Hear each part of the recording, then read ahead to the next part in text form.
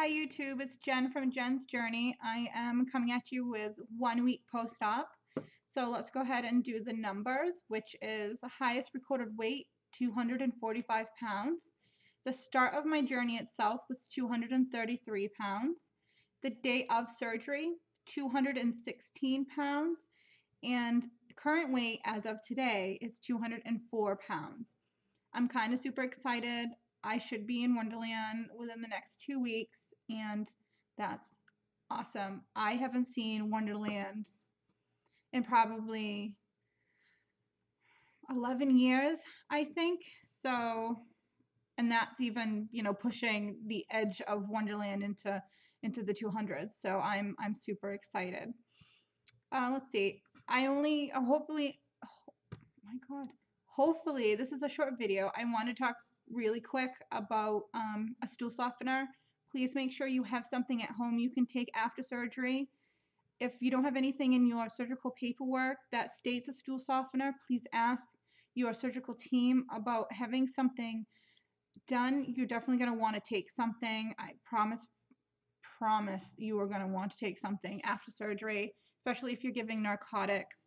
I had the wonderful experience over the weekend. I actually had to go to the emergency room Thursday night because I was so just, I guess, backed up, and I overlooked taking a stool softener. I was more concentrated on surgery and how the pain was going to be and how recovery and the whole new thing that a stool softener was definitely not in my forefront, and I should have known better. But I didn't. I didn't. So I'm paying for it now. So please just make sure you have something. If right now I have Colace in the house and Miralax. Miralax, you can go ahead and just add it to a little bit of water. Well, 8 ounces, not a little bit, but 8 ounces of water. It dissolves. You can't taste it. You can't see it.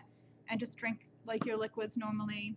And the Colace I have in pill form, which obviously you have to take. My surgeon said it was okay to do that. So just double check. Miralax, you should probably be able to have, just get something in the house. You just never know. So, I don't know. Oh, I did see my surgeon Friday for my first week post-op appointment. And everything is great. Incisions are great. I guess I'm considered a rock star patient. I'm in there, still taking the stairs. I don't like elevators. And he cleared me for driving, and he cleared me for all my exercise routine. I just can't go swimming, which is a shame. I understand why. You need to let your incisions heal a little bit till you kind of soak in the water. So, but I'm a little, swimming is, I love swimming. I run for charity over the summer. I run fat, I'll run skinny, I don't care. But swimming is kind of I like to off train and swim helps my endurance. But what are you gonna do? You gotta follow the orders. This is something new. It's not a small surgery. It's a life-changing major surgery. So you really, if you want a good long-term outlook, you're gonna have to really pay attention in the beginning stages of what's going on. So please don't even cheat. If your phase, if in whatever phase you're in, it says you can only have this, only have that. I was hearing stories when I was in the hospital of people coming back a couple days after they got discharged because they were eating steak. For me, that's crazy. I don't know. And then they have to have it surgically removed, and it causes damage, and who wants to go through that? So just don't. I currently am in phase 2. I officially started yesterday. I was supposed to start the day before, but because of my BM issues, I took an extra day. I did have half an egg, which was really good. I could have probably ate the whole thing, but because of the issues, I just didn't want to add any more to it. But this morning I had an egg, about 3/4, with a little bit of ketchup. Went down okay. I added a little bit of fiber into my egg before I cooked it, just to kind of help things. And for lunch, I get to have some tuna and added with a little bit of mayonnaise. So I'm excited about that. I'm having a difficult time, and I'm going to be honest, getting my liquids in, even my protein. All of a sudden, my protein powders, they taste like ass. I drink Premier Protein, and it's too thick.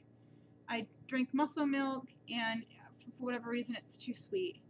I have Undri unpowdered, Undri unflavored, and I can't seem to mix it into anything right. I want to put it in soups. It gets all gross and crumply. I just can't, and I won't eat it.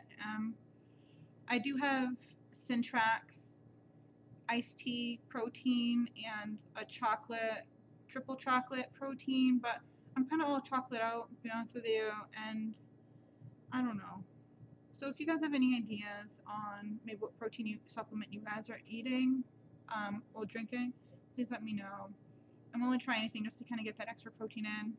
And liquids. I never thought getting water would be so damn hard.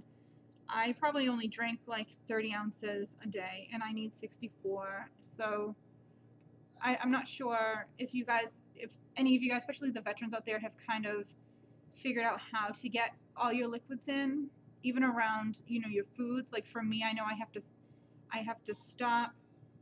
I can eat. I have to stop 30 minutes before eating. I can't drink any liquids, and then I have to wait an hour after I eat to have more liquids. So if you guys have any ideas or tips on how to go ahead and get my 64 ounces in, that would be super. So I guess that'll be it for now. It's almost a 7-minute video. So I don't know, any tips, tricks, whatever, any comments, questions, please let me know. Comment in the section below. And, thank you so much for watching. Hope you guys have a great, great day. Bye.